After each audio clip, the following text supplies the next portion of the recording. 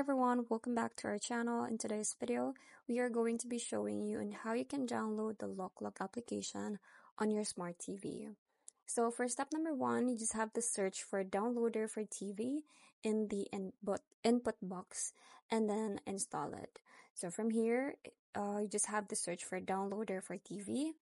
And then step number two is open the installed application and then enter loklok.pub/tv.apk, and then you just have to click download from here, this one.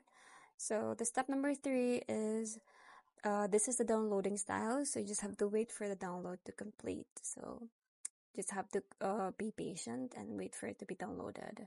Now, after the download is complete, an install button will appear. So what you're gonna do is just click for it to start the installation. So click the install button. And step number 5 is to click the install button again to enter the application. So from here, you will have to log in to the application. So you just have to click on login now. So that's pretty much it. I hope you find this video helpful. Thank you for watching, and I'll see you in my next one. Bye!